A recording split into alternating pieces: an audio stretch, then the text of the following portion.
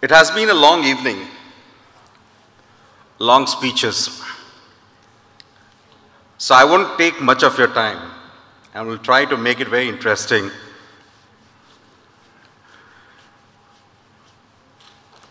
All protocols observed, I would like to tell that because I'm very bad at saying respected so and so and so and so. So all protocols observed.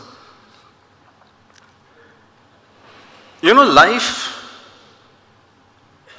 is very challenging. Every day throws a new challenge onto us, one way or other. No matter how well you prepare yourself, there is a surprise on the other side. But then exactly that what makes life interesting. What I believe is we should have this ability to convert these challenges into excitement. And that's exactly what I want to talk about.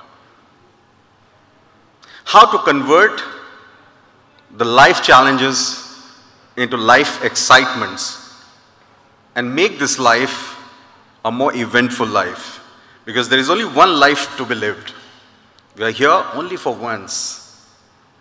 Yeah? And in a year, if we have 52 Sundays, and we take an average life of 70 years, and most of us sitting here are about 35, 40, average 40. So we have 30 years. That's 500 Sundays into 3. 1,500 Sundays left in our life. That's how life is very small. Life is really small, and we need to make the best of it. Take these challenges, convert into excitement, and live each day as if it's our last day. Make most of it. And that can only happen when we look into the few things which will make our life interesting and exciting and also eventful. These are the 3 important words which I'll continue to speak about throughout my speech. The first thing I would like to talk about in this life is talking about dreams. Me, as an individual, call myself as a dreamer. I used to dream with my eyes wide open, visualize myself. And what my firm belief is, you achieve only how much you dream of. You cannot cross more than what you have dreamt of. So my theory is dream big. Dream as much as you can with your wide eyes open and add your soul into it. When I say soul, it means add your willingness to drive that dream, to achieve that dream. And it will be possible to achieve whatever you dream of. As a child, we all, of course, many of us have gone through the tough times. We all come from almost middle class, done good in our life, sitting here in Dubai. But as a child, what kept me going was these small, small dreams which turned into bigger ones as I grew. So what I do and what I did was to grow these dreams as I grew myself. In a small town where the outer world was cinema. Cinema was my way of seeing the world. We didn't have much money to travel, etc. But cinema made my dreams, and my dreams are made up of cinema, and I would watch this cinema and would always think, can I create these movies also? But then the thought that it takes a lot of money and we need to be connected to make these films always made this dream dormant. I kept my dream alive. I decided when I grew on my professional journey that the day when I have enough money, I would like to tick this box and complete my dream of making cinema. So what I did was I would always upgrade my list of dreams as I grew from one phase to other and the other phase to the next.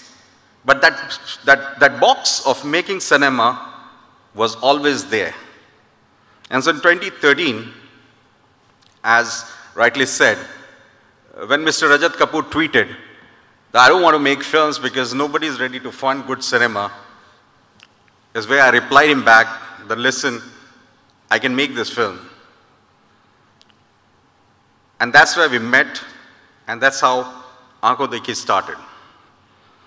And that's where the whole story of cinema began. Though I was working as a CEO of Indorama Africa since, it was a big step for me. But then I did it, just for the sake of completing the dream. So dream leads to entrepreneurship. So what happened was, it's a very good story when you tell you made Aankho Dekhi and it got 3 Filmfare Awards, it got 3 Screen Awards, everybody claps. It's one of the favorite movies of some of my friends. Many people who know me know through Aankho Dekhi. But what happened at the backdrop? I lost 8 crores. That's almost like $1 million back in 2013 in that film, because nobody came to watch in the cinema. So when you back up these dreams, you need to have the courage of entrepreneurship. So what I did was, I said, I can't lose money and go. So I sat and drew a structure, and that's where we started Drishyam Films. I said, I'm not going to go back as a loser in terms of financial losses. And that's where we set up Drishyam Films, a very structured way of making films. And then we started making films, whether it is Masan, whether it is Dhanak, whether it is Newton, whether it is Kadvi Hawa, or Waiting. We won 5 national awards. And since then, till recently, Love Hostel was released. We never made loss in any of the films. So the point I want to drive is that yes, you have to dream, but dreams needs to be followed with full soul, and entrepreneurship idea has to be put in place so that whatever we dream of, whatever we go for, we can clearly add value to the whole idea. Today, at Drishyam Films, we have partnerships with one of the most major filmmakers in India, and right now we are producing more than 6 films. That takes to the total investment almost 100 crores in the film division only. So the point I want to say is, at Drishyam Films, when we started Aankho Dekhi, I lost 8 crores. And then it was very easy for me because I had ticked my box as a dreamer. I would have left the scene. But we continued and we grew Drishyam into a brand. And that's how we have now produced more than 14 cinema and 6 under production. That also lead me to complete one more dream of mine, and that was directing a film. So I wrote a film and directed it, and it's going to release this September. It's called Sia. So the idea is that pursue your dream and live through this cycle of having one life, need to live through so many other shades so that we feel happy, we feel satisfied. So that brings on to another topic which I want to touch. And then most of us have to deal with it. And it's called, for me, it's fear of failure. Because you dream, you're also enterprising, you put in things and efforts, but then you backtrack. You backtrack because there's always this fear of failure. The fear of being ridiculed. The fear of being judged, the fear of being laughed upon, the fear of being shamed. Trust me, majority of the dreams die in heart, in our own hearts, in our own bedrooms, because we feel what the world would say. How will I be judged? Will it be good? Will I be good enough? Please, make this fear your strength. Because it's your life. Nothing succeeds like success. When you are successful, people will clap. But when you don't try, the chances of success becomes very less, in fact nil. So it's very important that you have to cross through this fear of failure and see a different world altogether. And that will help you to achieve so many of your dreams, so many of your ideas, and you can create an impact into the society. But then, the question why I used to ask myself, what is this fear? What is this fear? And how can I overcome this fear? The answer was very simple to me, and I'm telling this because these are the pointers which always become my weighing scale of taking decision. I found that I was just thinking about perfection. And during these growing years, what I realized was there's nothing called perfect. Except otherwise Mother Nature, I don't see anything which is perfect. The beauty actually is in imperfection. So trying to secure 100 out of 100 was one of my biggest hurdle in creating things, in creating ideas, and disseminating ideas. I thought and I talked to myself, why do I need 100 out of 100? 80 is good, 85 is good, so that I can do multiple things.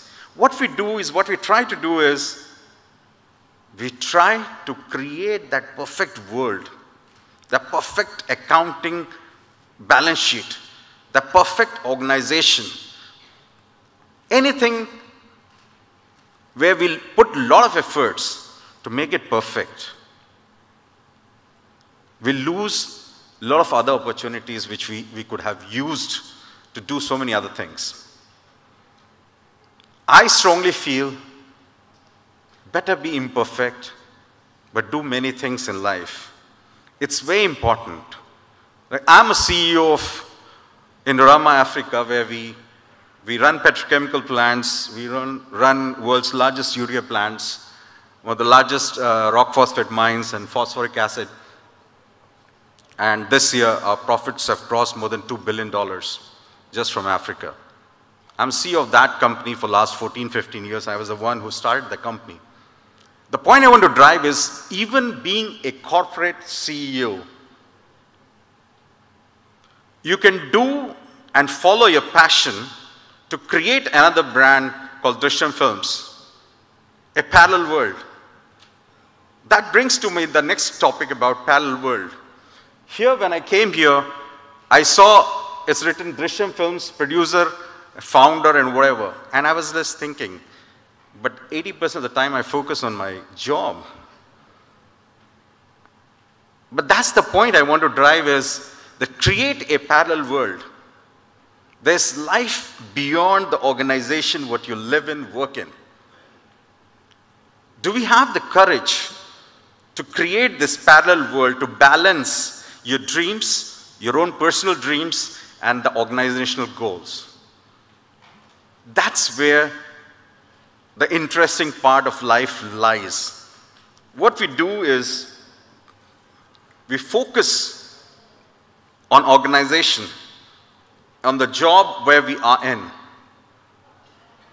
and we forget our dreams, our ideas, our passion.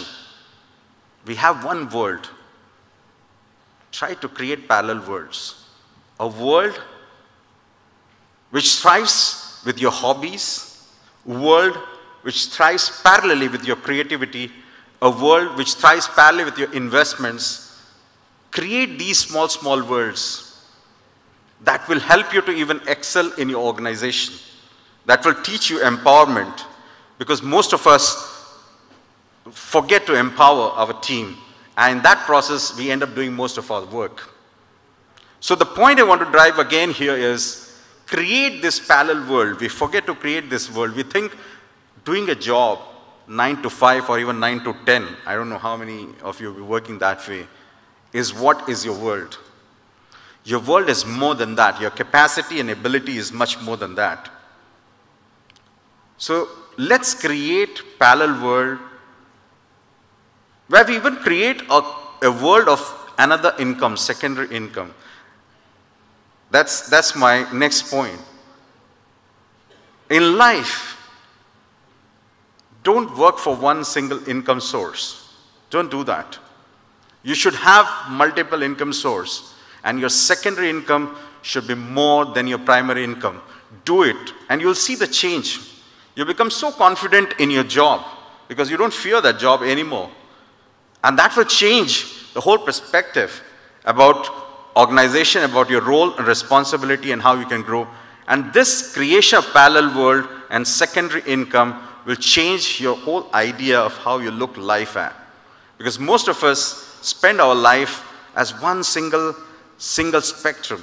What I'm saying is life can be lived in many ways in that same period of time. How I look at it is, for example, we get our graduate degrees. By 23, 24, let's say 25, postgraduate, we start our career. By 40, we reach to a peak. And then 40 to 50 is where we have to prove our leadership skills to take your organization to the next level. An organization delivers, and by 55, 60, because of health issues and other things, you retire by 60, but you live through another 15, 20 years. The focus is that live between 25 to 40, working hard for the organization, working hard in creating your base, but from 40 to 50, create those parallel universe, parallel world, which will take you through from your 50s to 80s. Remember, after your retirement, from the age of 60 to whenever you pass through, only your hobbies, your creativities, and your skill to create this parallel world will take you forward. Otherwise, you will have a very lonely life. So that brings to my other point is create and inculcate hobbies and creativity in your life. We as a kid used to dance, sing, paint, write, do enacted plays, etc., etc. But as we grow up, we stop doing that. We become very serious. Some of us used to write poems, books, essays, but we stopped doing that. My point is, start nurturing back and inculcating back your hobbies. It's very important, and that's what will help you live through happy life post 50s, 60s, and 70s. You can become a singer, you can become an actor, you can become a writer, you can become a painter. And in this world where we live, where we are interconnected through social media, anything can be converted into an income source or as a source of satisfaction. It's not all about money, but it's about satisfaction, living the life what you would like to live. So break these shackles. Go back to what you were doing as a kid, inculcate them back, nurture them back, and see the change in your life. I'll tell you, I used to write poems, I used to paint as a child, and made this hobby and started inculcating and nurturing it back. So I finished writing 2 books. One was a Hindi poetry book, which I have brought because I'll read a poem out of it.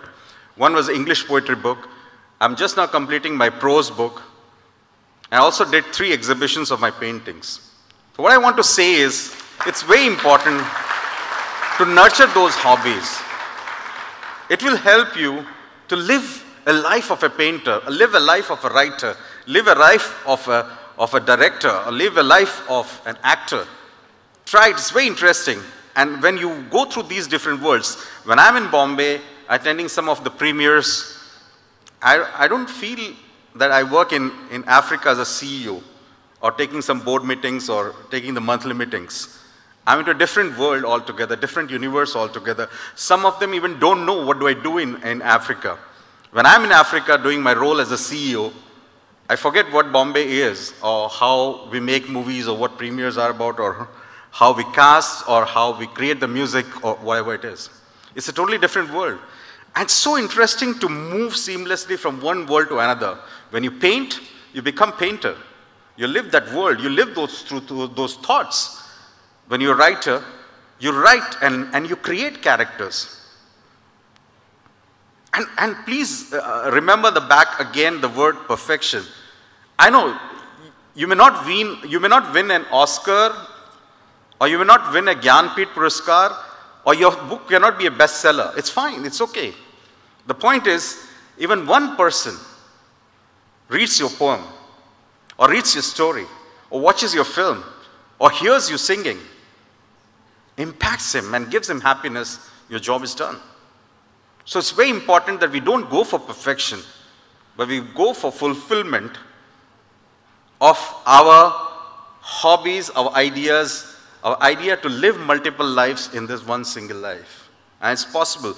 There is a painter inside us, there is a writer inside us, there is an actor inside us, there's a leader inside us, there's a father inside us, there's a mother inside us, and we can play all these roles skillfully through a very well, delicate balancing act. That brings to another point, and it's the last second point I would like to talk about is health. And we have gone through tough times. Everybody has spoken about it before I spoke. About the last 2 years, the challenging years which we have gone through. Health is very important. For me, and my learning in life is, health is ultimate wealth. If you're not healthy, if you're incapacitated, your organization will change and bring another person next day. That's the truth. Yeah, we lost 2 of our colleagues in COVID.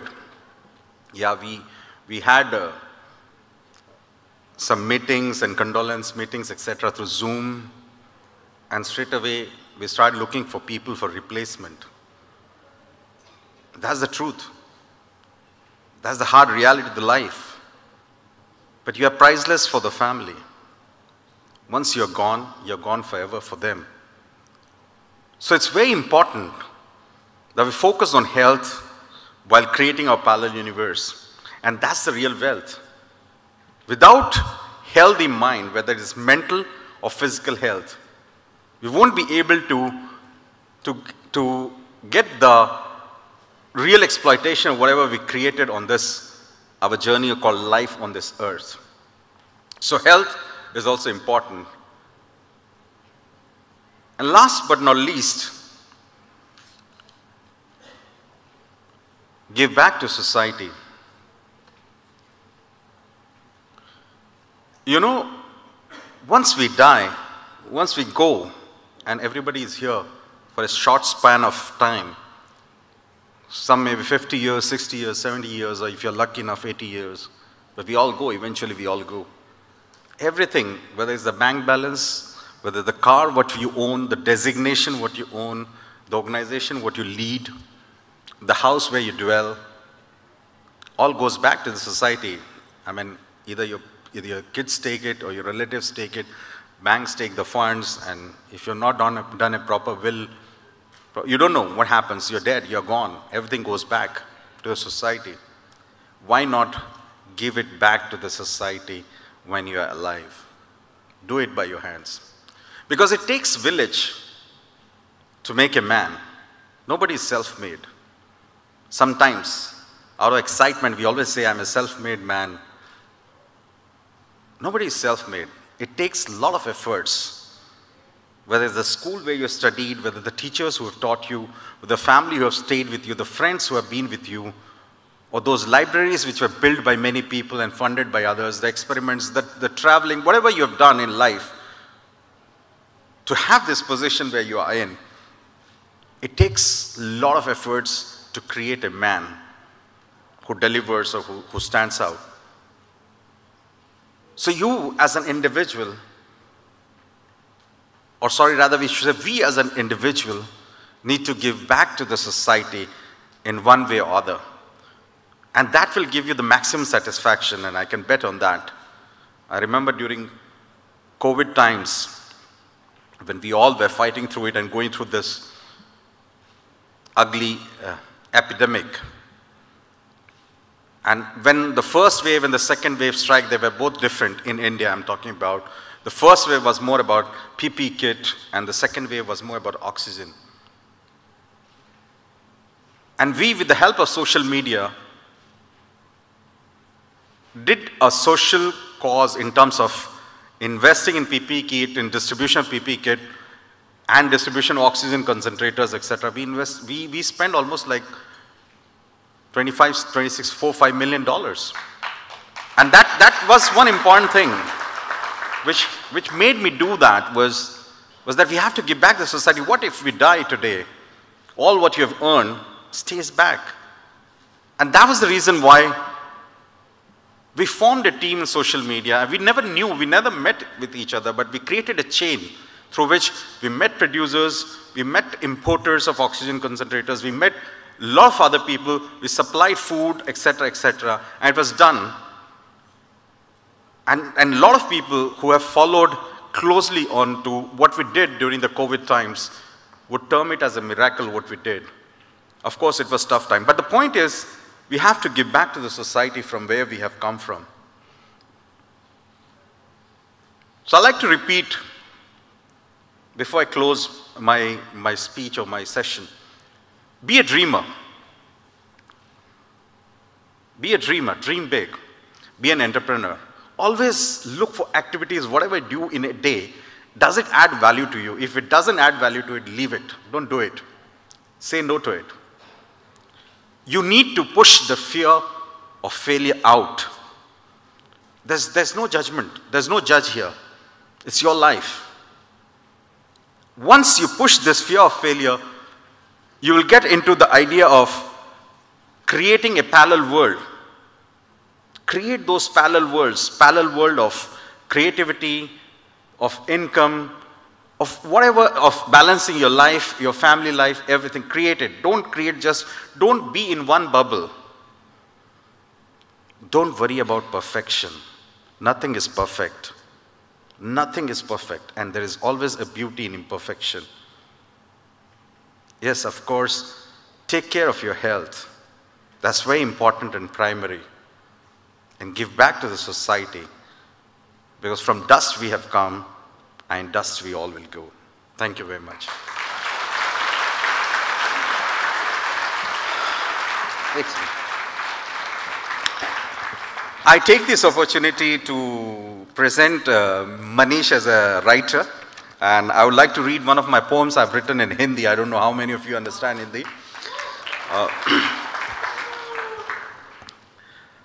Just to prove a point that you have parallel world. The poem goes with, कविता का जो शीर्षक है वो है तुम चलना जरूर। जीवन का निचोड़ अभी तक का मेरा बस इतना सा है, जीने का पर्याय बस चलते रहना है। मंजिलें मिले तो ठीक, ना मिले तो भी ठीक, हमें रुकना नहीं है। यात्रा का अनुभव जरूरी है, मंजिल कतई नहीं। हदबंदियों को तोड़ बेखौफ चलना, दुनिया की उठती उंगलियों से बेपरवाह हो चलना, मौसमों से बदलते लोगों से बेफिक्र हो चलना, कई सुनी बातों को दरकिनार कर चलना। क्योंकि तुम चलोगे तो कई और चलेंगे, तुम उठोगे तो कई और उठेंगे, तुम बदलोगे तो कई और बदलेंगे, तुम्हें देख तुम्हारी परिस्थितियां भी बदलेंगी। कई अनुभव मिलेंगे, उन नए अनुभव को अपने साथ जोड़ते चलना। कुछ उसूल नए बनेंगे, उन्हें भी अपने अंदर कहीं जगह दे के चलना। खुद पे यकीन रखना, हिम्मत रखना, अपनी खुशियों से, अपने गमों से, अपने सपनों को सजा के चलना। अपने दिल के हौसलों की लौ को जला के चलना। क्योंकि तुम चलोगे तो कई और चलेंगे, तुम उठोगे तो कई और उठेंगे, तुम बदलोगे तो कई और बदलेंगे, तुम्हें देख तुम्हारी परिस्थितियां भी बदलेंगी। Thank you.